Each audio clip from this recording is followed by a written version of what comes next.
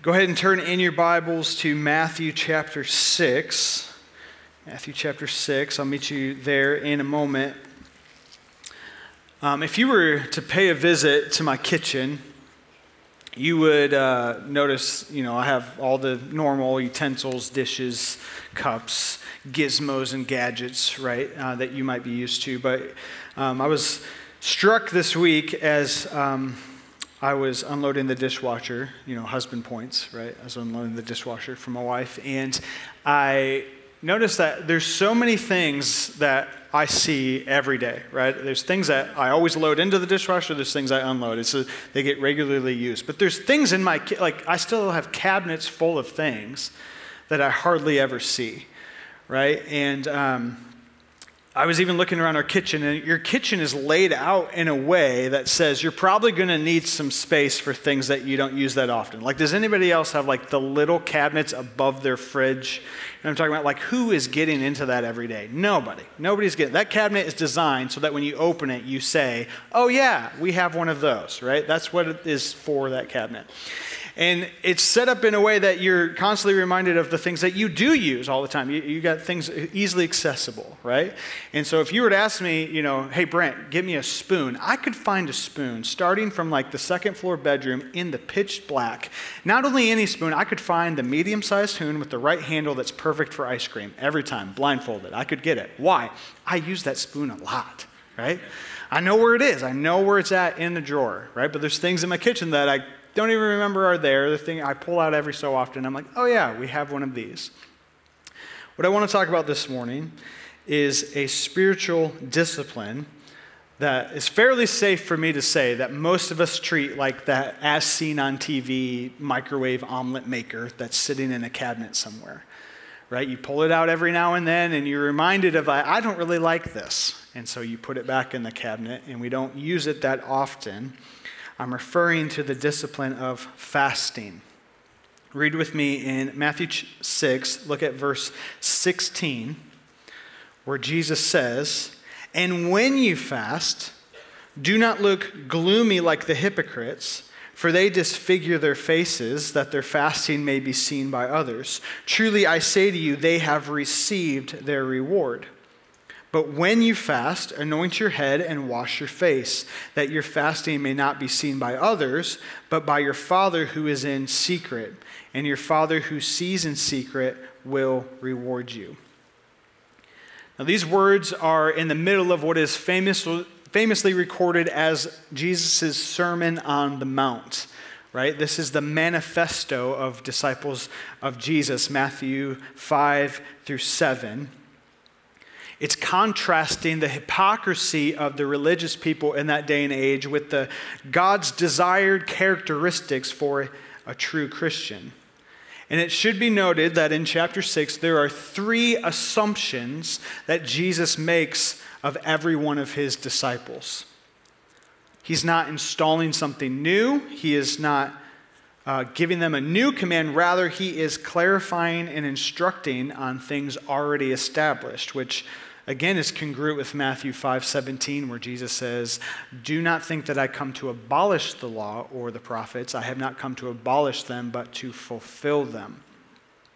The 3 assumptions Jesus makes of his disciples is that they will give to the needy, pray, and fast. Matthew 6, verses 2 and 3, he repeats twice, "when you give to the needy." In verses 5, 6, and 7, he says, "when you pray." And here in verses 16 and again in 17, "when you fast." And so as I look at my life, I have a context for giving to the needy. I'm not perfect at it, but that makes sense to me. Yes, we should help those in need. I want to be a charitable person. I have a context for prayer. I believe firmly in the power of prayer. I need to pray more. But I do not have a good framework in my life for fasting. It doesn't really compute with my life. But here's Jesus talking about it in a way that assumes it's a regular part of my life.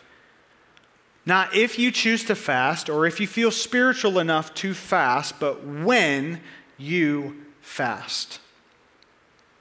So if you're like me and you don't have this completely figured out, I want to invite you into the process with me this morning. I'm not an expert. I am very much a student. I want to share some things that does not put me in the platform of a master or teacher on the subject, but rather things that have given me a framework for how to put this in my life, even starting to implement it this past week.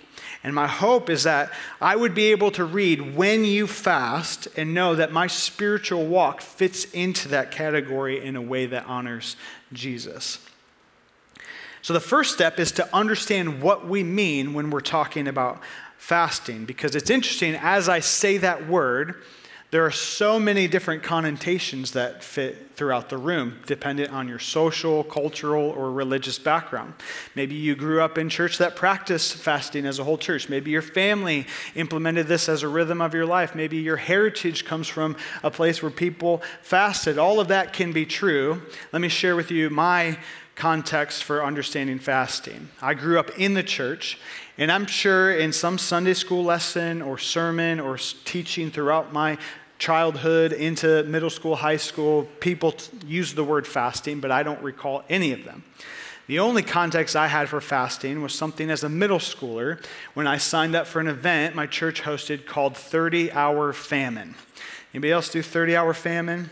Talking about? Okay, let me explain it to you. A few of us in the room know what this is like. This was awesome. Okay, 30-Hour Famine was put on by an organization called World Vision, and your youth group would host an event all on kind of around the same weekend, and for 30 hours, you would not eat as a group, right? But leading up to the event, you would raise money, kind of like when people run marathons and like, hey, will you sponsor me? I'm going to run this many miles. Would you pay me this much? We're saying, hey, would you pay me to not eat? And so we'd raise money. And so we'd walk into this weekend, and all of it, let me just say, broad stroke, in theory, this is a great practice. The goal was to get a bunch of white suburban kids to understand what it's like to miss a meal, right? And to help them relate to world hunger, and it was a great thing. In the heart of sinful 8th grade Brent, not a great reality. Just being honest, because the event was the draw. It was awesome. They hosted it at this awesome venue, and they had activities all night. We played, it was like a lock-in style, so dodgeball and worship and activities and things like that. And they just stocked the fridges full of Mountain Dew and Capri Sun and Sunny D, because that's not food, that was liquid. And so we'd just be pounding these liquids all night. And okay, don't judge me. So about 2, 3 a.m., right, lock-in style, nobody's sleeping, we'd get really hungry. And so we decided that we'd, try to figure this out, and we had a revelation. If you take Swiss Miss hot chocolate packets, put it in a cup, put a little bit of cold water in there, you can make pudding. And so at 2 a.m., there's just a bunch of middle school boys pounding pudding in a cup, to survive the 30-hour famine, because we didn't know if we could make it to the 7 a.m. pancake breakfast. We didn't know it was going to happen. This is my whole context for fasting in my life, right? Just being real with you. Now, I have to say, World Vision does not condone the actions of my 8th grade youth group. I'm sure there were other youth groups that were led through a very strict thing that it was really impactful for them, but in my deceitful heart, it was not that great for me. And again, I didn't see a reason to think about it differently for most of my life. My church communities that I grew up in, this wasn't a common practice for us. This wasn't something that was talked about a lot. So that never really changed my framework. But as I got older and I started to interact with more and more men and women of faith who loved Jesus, who were close to Jesus, I started to hear about the idea of fasting being a regular practice for them. And so I started to question and ask, Lord, how am I thinking about this in the wrong way? How do I need to think about it? What is biblical fasting? Well, let's start with what it's not. It's not abstinence.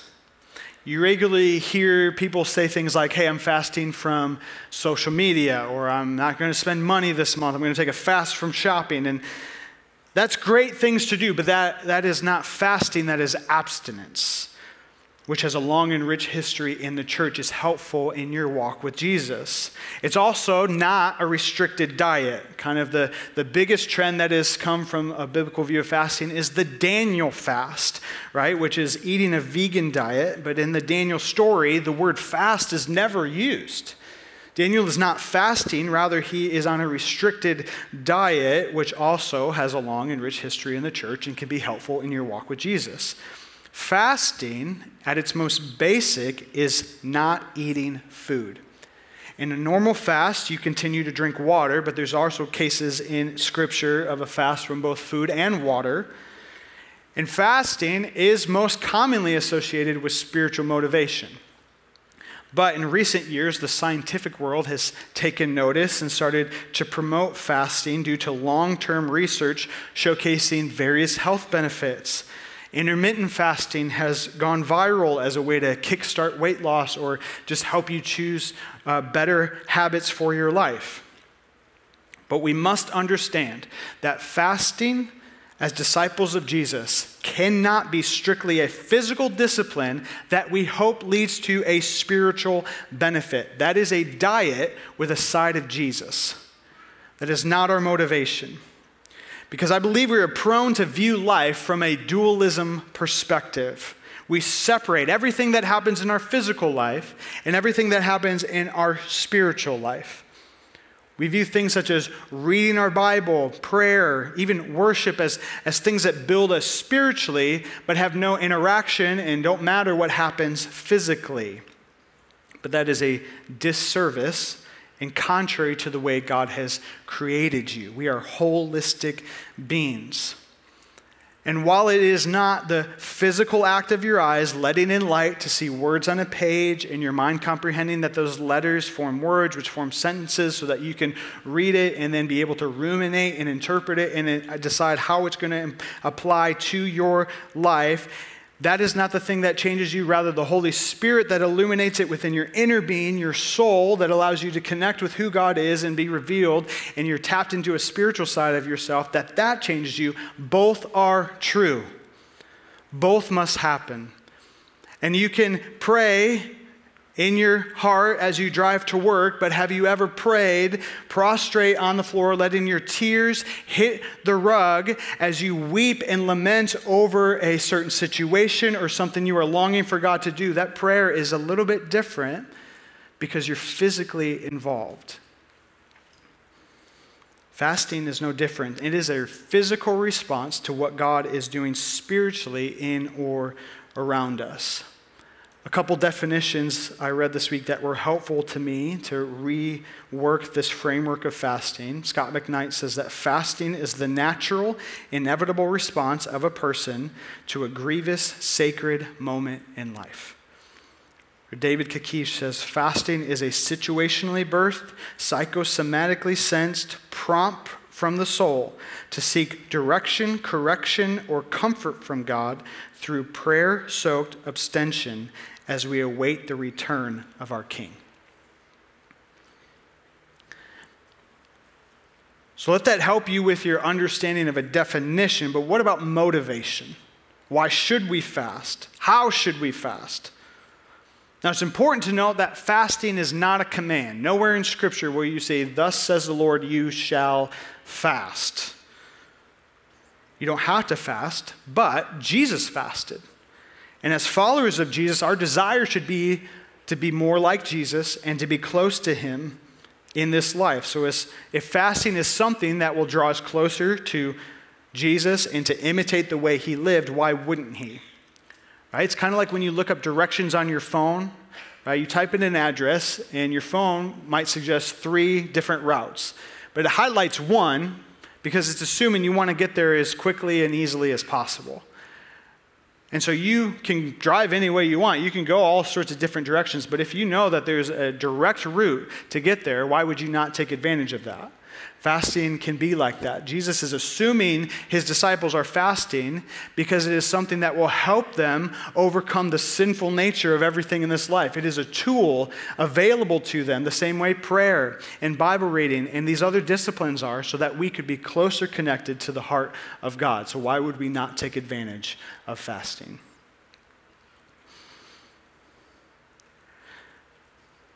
But we need to use it correctly as a tool, or it loses its power. It starts to become something not what it's meant to be. So let's take a look at why we fast. Simply this: we fast physically as a way to worship spiritually. In Romans chapter 12, Paul writes these words. He says, I appeal to you, therefore, brothers, by the mercies of God, to present your bodies as a living sacrifice, holy and acceptable to God, which is your spiritual worship. Note Paul's word choice, present your bodies, not just your heart. The word in Greek is soma, where we get the word somatic. It means your whole person, including your physical body. A lot of times you might hear Christians, pastors, I know that I've said it, is you need to let Jesus into your heart. You need to give your heart to God. That's beautiful language, but to be clear, God doesn't just want your heart. He wants all of you, every part of you. Part of the reason we emphasize the heart over the whole person is because in the Western church overall, we have lost what is known as the theology of the body, which put simply is the truth that all through Scripture, you don't have a body, you are a body. Your body is a part of who you are. Jesus came in a body, a doctrine we call the incarnation, to save all of our body, the doctrine we call the resurrection. One day in the future, at Jesus' return, what happened to Jesus' body will happen to our bodies, and all his followers will be raised from death to life. In the meantime, then, our discipleship must take the body seriously. Paul also famously said to the Corinthians, "Or do you not know that your body is a temple of the Holy Spirit within you, whom you have from God? You are not your own, for you were bought with a price. So glorify God in your body." Your body is a temple. It's a dwelling place for God. Therefore, what you do with the body matters. And the body is the place where our discipleship to Jesus becomes real. Where it's no longer just about an idea or even a feeling, but it's put into practice.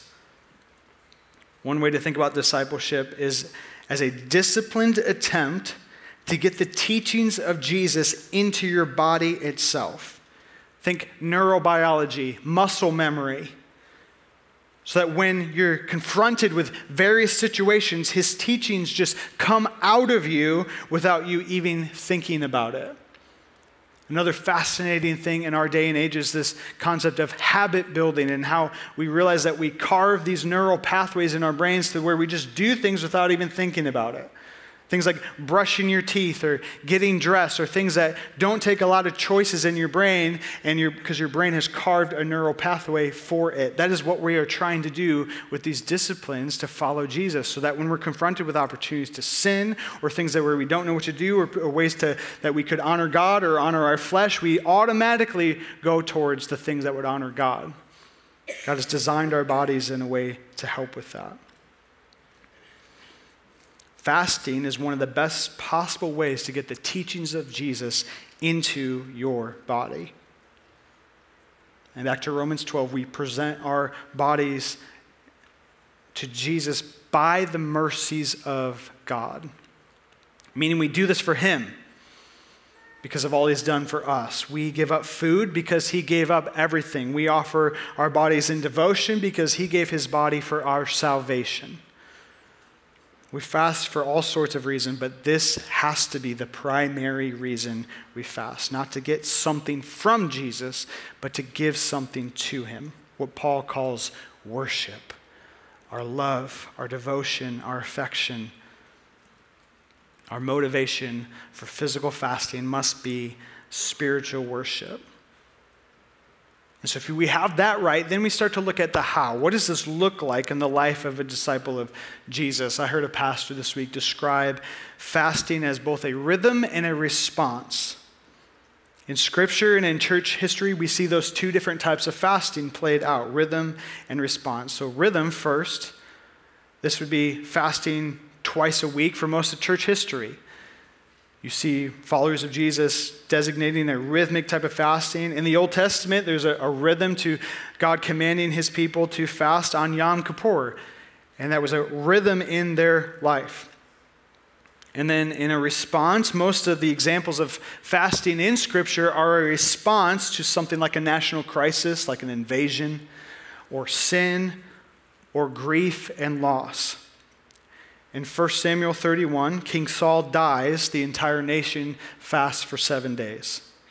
In Jonah 3, Nineveh is warned of their coming destruction, so the king calls for a citywide fast, and they are spared. And in Esther 4, when the Hebrew people are threatened with genocide, Queen Esther calls for a 3-day fast, and they are saved. Rhythm and response. And as a rhythm, we can look at it this way, that we fast regularly to grow spiritually. We fast regularly as a way to grow spiritually. Again, Jesus is saying when you fast. He's assuming, because he's speaking to a culture where fasting was a regular part of their life. All throughout church history, practicing Christians would fast twice a week. A lot of times the Pharisees were fasting on these 2 days, and later on church leaders changed it to Wednesdays and Fridays they would fast, because Wednesday was the day that Jesus was betrayed and Friday was the day Jesus was crucified. Commonly they would fast upon waking until sundown. Once the sun went down, they would enjoy a simple meal in gratitude. And it was a rhythmic reminder that their dependence on the Lord was greater than their need for food, that the longing that they felt physically for food was not as great as their longing to be with Jesus. And this is such a foreign concept in our culture today, because everything we seek and desire is a motivation from comfort. Right? You look at the forecast coming, and as it creeps towards the 90s, no one's intentionally walking over to their thermostat and switching off the air conditioning because you want to be comfortable. Everything that has been marketed to our society is so that you would be more comfortable. The food industry at large has convinced us that we need to eat at least 3 meals a day. And they even named one of those meals to reiterate that you've gone too long without eating as you slept. Get up, break fast. It's been at least 8 hours. Eat some eggs and pancakes and bacon and hash browns. Just get all in, right? Nothing in our society, especially since the Industrial Revolution, has been geared to help you create a spiritual framework of abstaining or withholding or intentionally feeling discomfort for the sake of personal and spiritual growth. Everything is geared towards your comfort. What's fascinating to me is right now we're seeing in our culture a trend towards the scientific, physical side of things, right? Again, intermittent fasting has blown up as like, oh, this has a lot of health benefits. Things like cold plunging or high-intensity exercise, Spartan races, Tough Mudders. Like you're paying someone to create an environment where you are uncomfortable, because they're starting to realize your body actually needs to be stretched, needs to feel some want. Otherwise, you just start to waste. Your muscles deteriorate. We need to be in uncomfortable environments. And the scientific world is catching hold of this. And I believe this is eternity marked on humankind. That even if all of our physical needs are met, we cannot fill ourselves spiritually. The physical is still yearning to know that we are dependent upon the Lord. Creation groans under the weight of sin.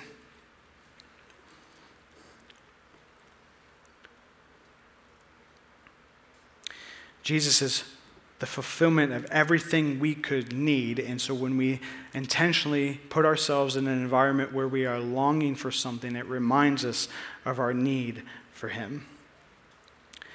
And a couple things will change if you start to implement a rhythmic fasting in your life. One, your prayer life will change. See, you can fast without praying, right? You can treat it as I'm just doing this for health.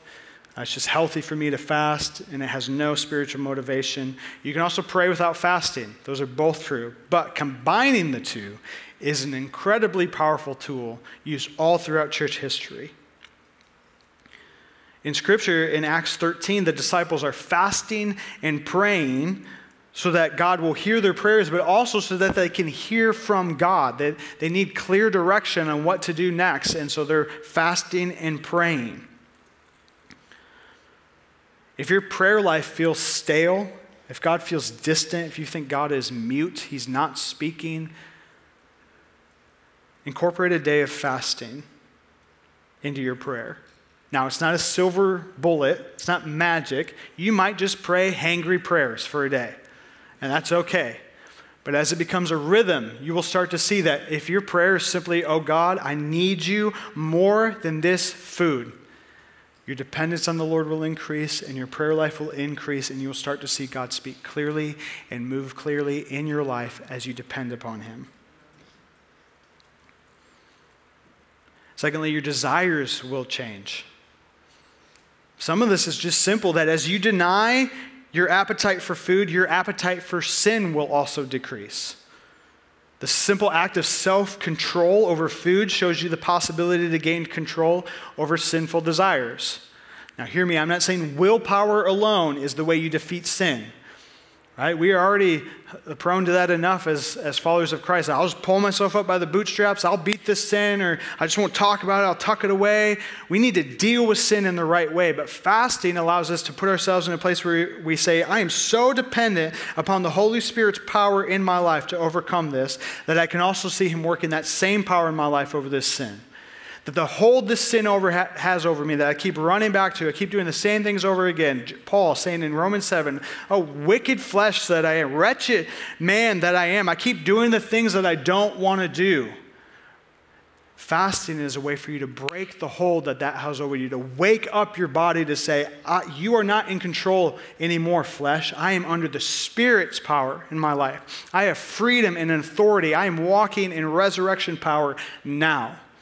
Fasting aligns you and gives you access to that power, reminds you of whose you are in Christ.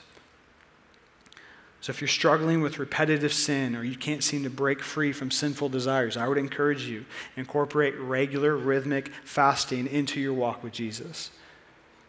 Take that time that you would normally be eating and pray for God to give you victory in your life. Fasting as a rhythm is a helpful thing, but we also see fasting as a response. And as a response, we fast extendedly as a way to prepare spiritually.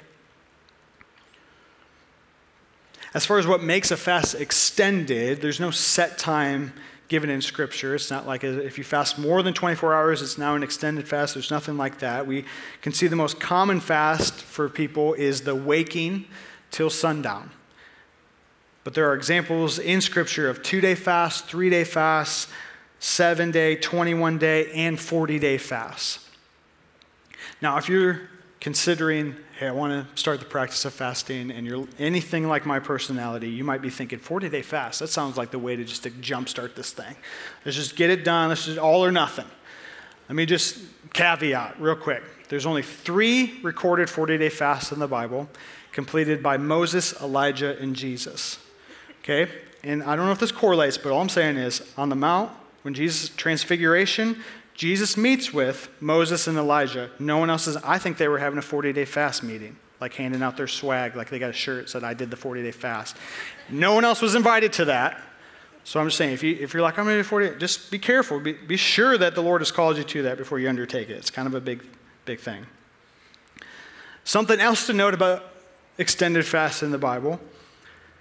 They are a response to align with what God is already doing, not a stubborn refusal of food until God does what you want. As a parent of young children, there have been plenty of times where I put something out on the table and my kid's response is, I'm not eating that.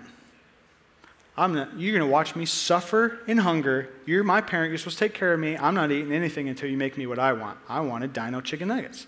And I'm not eating spinach, right? That is not what we're doing as followers of Jesus when we fast. It's not like, Lord, I'm not eating anything till you change your mind or do something different. Give me what I want.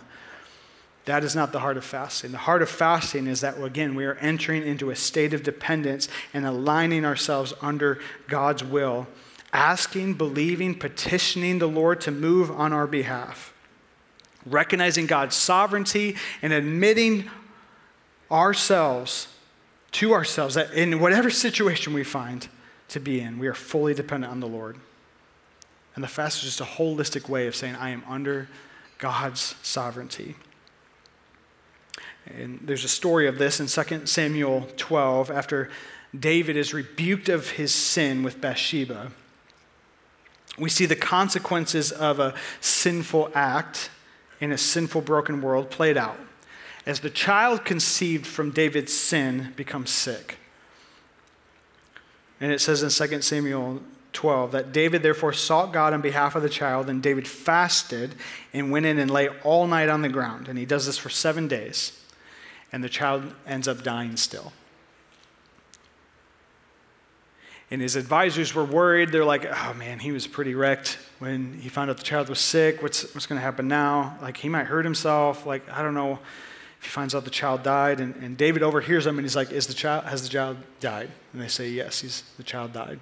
And David gets up, takes a shower, gets dressed, goes to church, worships, comes home, eats a meal. And they were kind of perplexed by this. They're like, that doesn't make sense. Like, we thought you would like fast and weep more once the child died. And David responds by saying this, while the child was still alive, I fasted and wept, for I said, who knows whether the Lord will be gracious to me that the child may live?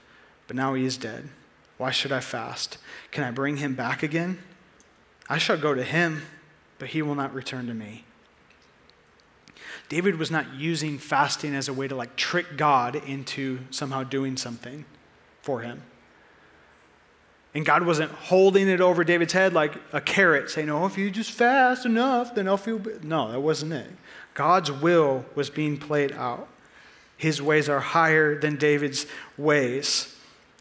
So here's David submitting himself to trust in the Lord more than food, to show God that he was serious about repentance from his sin and that he was willing to submit himself that whatever God would do was what God needed to do.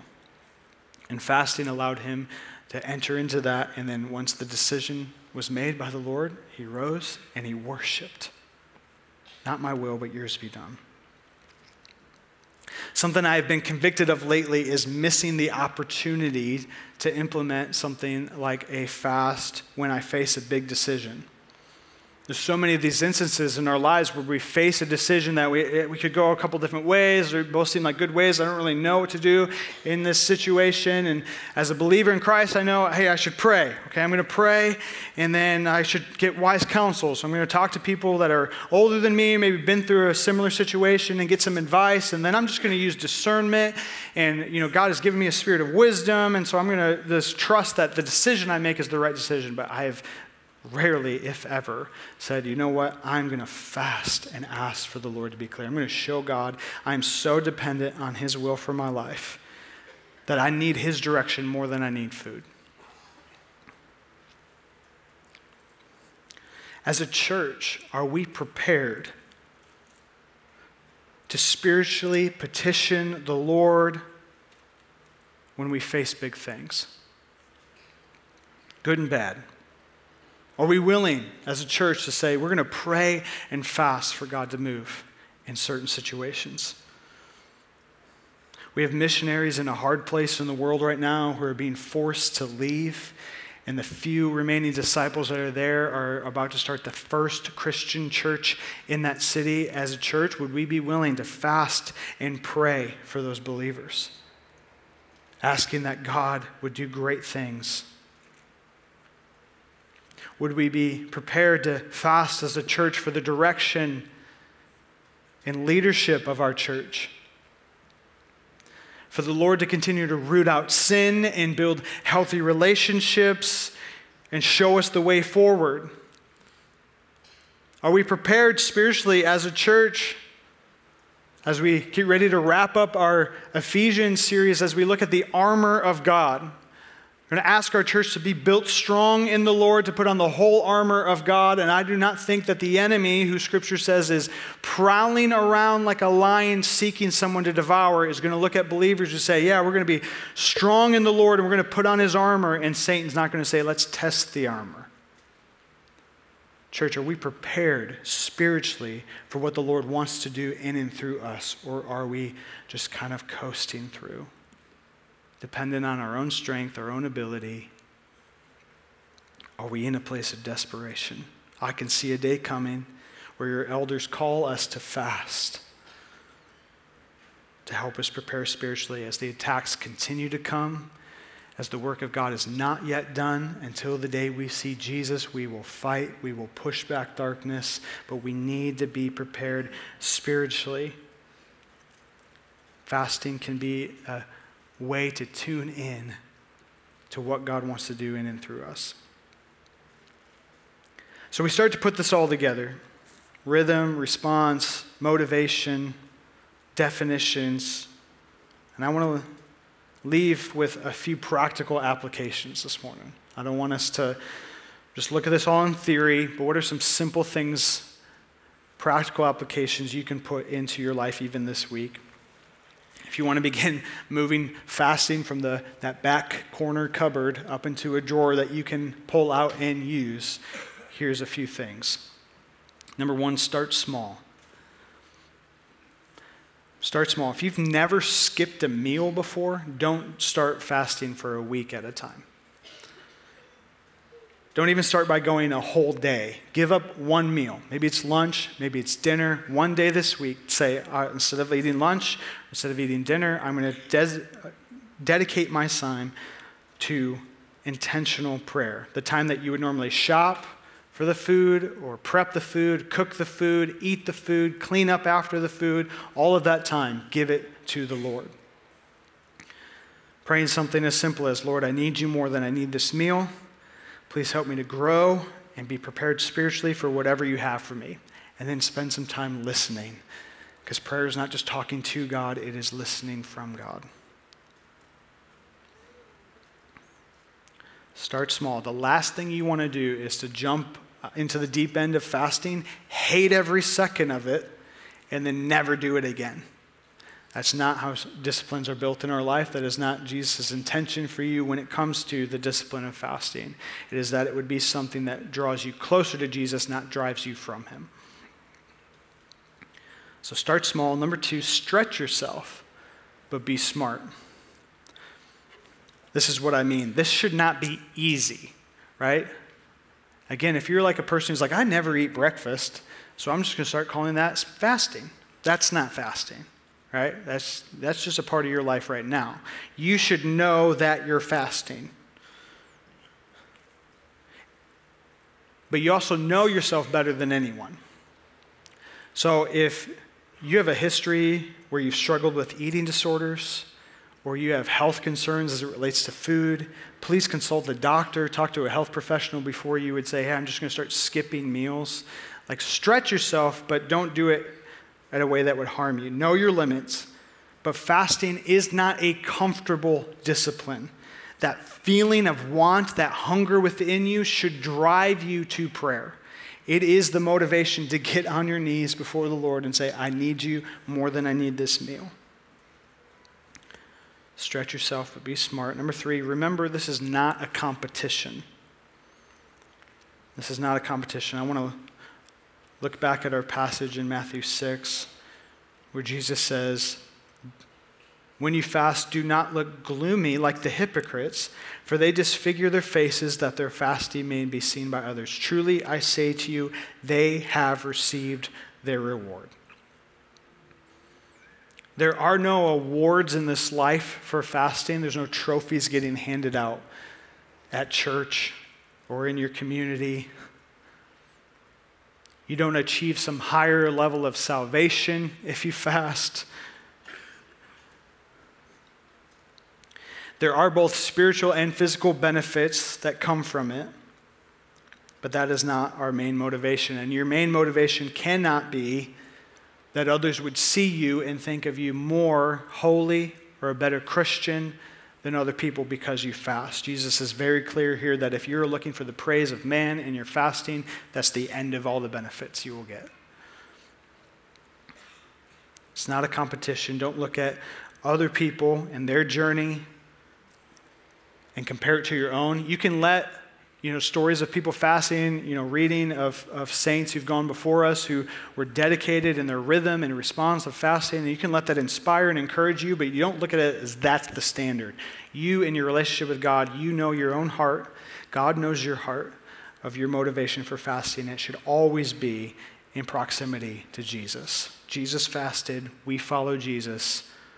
This is a way to follow Jesus, period. Number 4, lean into the journey. There will be good days and bad days.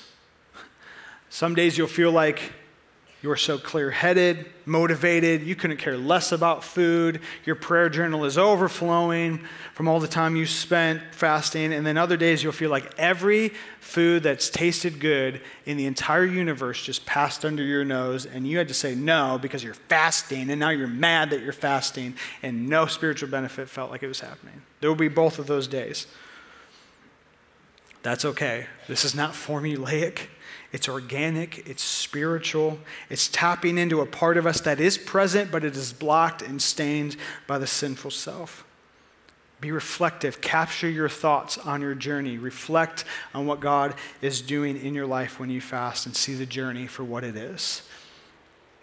For my own life, right? I'm going to do what Matthew 6 says not to do, right? I'm going to tell you about my fasting, right? So this week, I'm preaching on fasting, and as I'm digging into it, I'm convicted I don't have a rhythm of fasting in my life. So I said, okay, Wednesdays and Fridays, I'm going to start fasting.